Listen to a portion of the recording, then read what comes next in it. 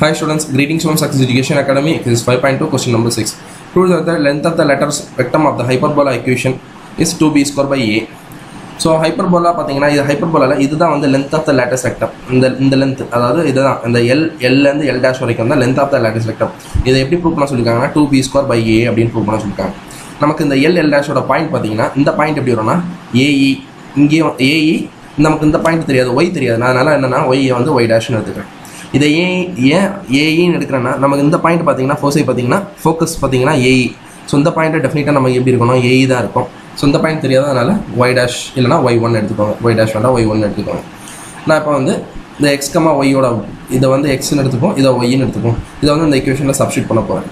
அப்போ எனக்கு என்ன வரும்னா எக்ஸுக்கு பதிலாக எக்ஸுக்கு ஏஇ இருக்குது. அப்போ எக்ஸ்க்கு அது என்ன வரும்னா a square e square by a square minus y square by b square equal to 1. இப்போ இதிலேருந்து இந்த a square கேன்சல் ஆயிரும். அப்போ e square இந்த 1 equal to இந்த சைடு கொண்டு வாங்க. அப்போ -1 ஆகும். இந்த y square by b square அந்த சைடு கொண்டு வாங்க. அப்போ y square ஏன்னா நமக்கு y ஓட வேல்யூ தான் கண்டுபிடிக்கணும் இல்லையா. y square by b square equal to a square minus 1 e square minus 1 வரும். இந்த b square வச்சு கிராஸ் மல்டிப்ளை பண்ணுங்க.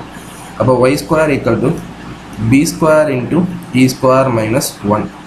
So நம்ம b square ஓட வேல்யூ தெரியும்னா b square க்கு என்ன ஃபார்முலா போடுவோம் ஹைப்பர்போலால b square equal to a square into e square minus 1 a square into e square minus 1.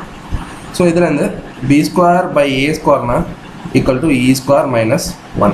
இங்க e square minus 1 இருக்கிறது பதிலா நான் என்ன பண்ண போறேன்னா b square by a square substitute பண்ண போறேன். அப்ப y square equal to b square into b square by a square னு வரும். So இதை சிம்பிளிஃபை பண்ணும்போது y square equal to b power 4 by a square னு வரும். ஸோ இதில் நம்ம ஒய்யோட வேல்யூ எடுத்தோம்னா ஒய் ஈக்குவல் டு ஸோ இது ஒய் இல்லை y1 எல்லாத்துலேயுமே இது இங்கே y1 தான் சப்ஸ்டியூட் பண்ணும். y1 ஸ்கொயர் இதில் வந்து y1ஓட வேல்யூ எடுக்கும்போது y1 equal to plus R minus B square by ஏ அப்படின்னு வரும்.